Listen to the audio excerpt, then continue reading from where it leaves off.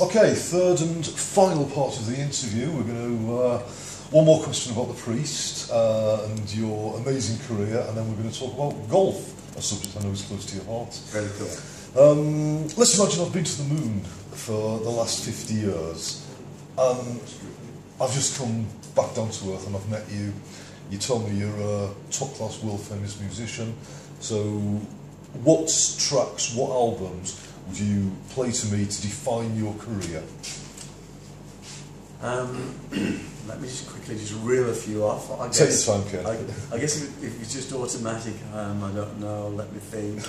Take your time. Victory Changes, Breaking the Law, Living After Midnight, You've Got Another Thing Coming, Sinner, The Rage,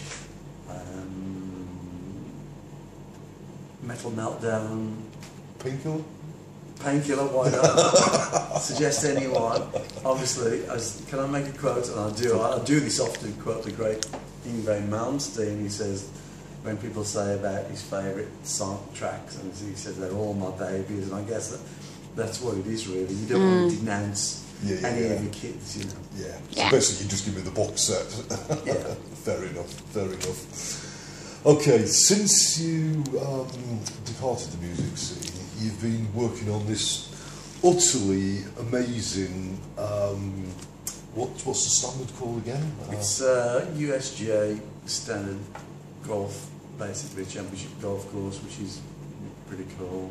It is pretty cool. It's actually Don't ask me how I got into it really. It was never really that premeditated. I just came here way back in 1985, you know,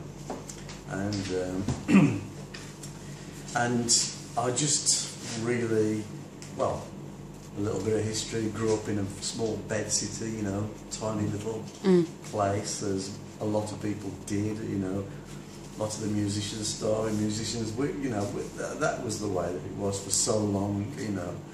And it's a bit of a sob story, really, you know. It was one of those, but what could I say?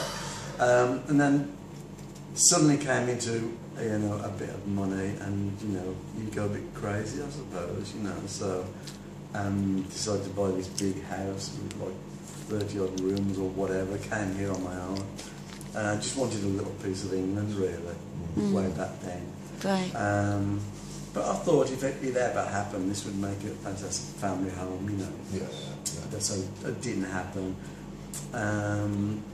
But then a few years later, the old farmer chap, you know, passed away, and all of the land around me, you know, came up for sale, and I thought, well, you know, put the house back together with the land. So my intention was really just to continue to do what would always been happening here historically, you know, which is pretty much, we're here in a farming community, and that was it. But then the idea struck me. I thought, you know, that you know, liking the game of golf and doing stuff, you know, on days off touring around, it would make a great golf course. One thing led to another, led to another, led to another, and I thought, you know, why not have a go at that, you know? And so now it's a commercial enterprise, and it's moving forward at a fast rate of knots. You know, I've got the legendary Darren Clark, Ryder Cup, legendary Ryder Cup player and British Open winner.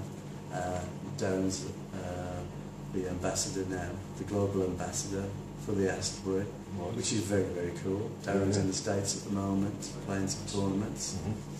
Had a good start to the season in South Africa, you know.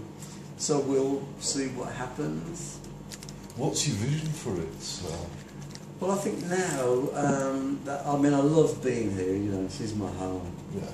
But, you know, you have to do something with land, you know, you have to do something with it, otherwise it just goes back to, you know, prehistoric times, doesn't it, really? So now I think the fact that I've got plans, permissions for a luxury high-end spa, and I'm going to be selling this year some exclusive holiday homes for investment or for people to enjoy, or both. Right. And we've got the Europro tour coming again in June. which is televised on Sky Sports, which is very cool. Right. And it's fantastic for me to have some very, very good golfers come through here, you know, because Yeah. they are, you know, as much as obviously lots of golfers and tennis players want to be musicians, you know. Yeah. Lots of musicians want to be tennis players or golfers, you know. The grass is, you know, always greener. But no, it's been a bit of passion and a great escape for not just me, some of the other guys in the band, and lots of bands to go out there and just be a normal person, you know, on your day off. Yeah. It's well, Nico Not Brain, Alice Cooper, All King. Are you going to have a heavy metal open at some point? Yeah, why not? It's very, very cool. Yeah, I've spoken to Nico about some stuff that he does, you know, and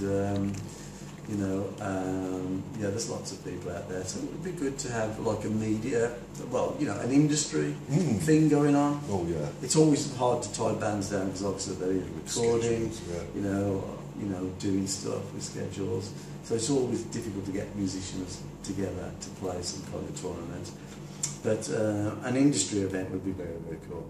Yeah, I think it would be extremely cool. Yeah. Yeah, of course we do lots of charity things as well. For the Lord Taverners, you know, the big charity. I did that for the last 4 years. Just started to do Teenage Cancer Trust. You know, so we do air ambulance, help the heroes, and it's fantastic. In fact, December just gone, we had 13 charity events just in December alone. Right. Which was very, very good. The weather was kind to us. Every other day almost. So the weather was very, very kind. Yeah. So that's kind of a cool thing to do also. So if I owned a corporate company and I wanted to bring my people here for a golf day, how would I go about that? Simply give us a call. Obviously the website, you know, is theastbury.co.uk. You know, just give us a call. But it's not a members facility. It will be, it's very much geared up to people to come here. It's a destination. You know, obviously we do an awful lot of corporates and groups, and that's what we really specialise in. Okay. Even though you can buy a season ticket to play, you know, unlimited golf throughout the year as an individual. But yeah, corporates, we sell corporate membership, of course. Okay. That wraps up my question. If you've got anything else that you want to add, Ken? Not really, just a big hello to the metal world out there, you know.